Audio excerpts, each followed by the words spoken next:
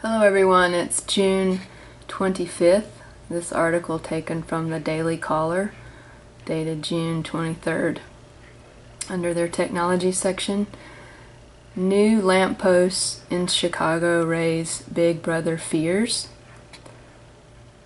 The lampposts along Chicago's Michigan Avenue are about to get a controversial makeover.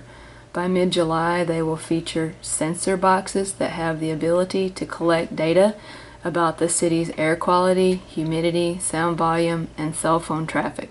According to the Chicago Tribune, some experts warn that such data collection efforts, quote, pose concerns of a Big Brother intrusion into personal privacy, end quote. Quote, almost any data that starts with an individual is going to be identifiable, end quote, explained Fred Kate, an expert on privacy matters related to technology who teaches at Indiana University's law school. Quote, you may not care about the fact that it's personally identifiable. It's still going to be personally identifiable, end quote.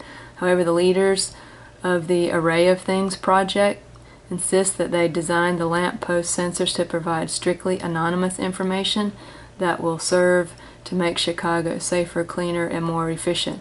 Quote, we don't collect things that can identify people.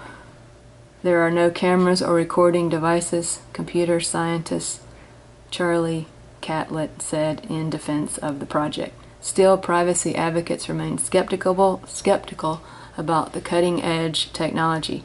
Gary King, the director of the Institute for Quantitative Social Sciences at Harvard University, told the Chicago Tribune, quote, you have to be careful. Good things can produce bad things, end quote. Wow.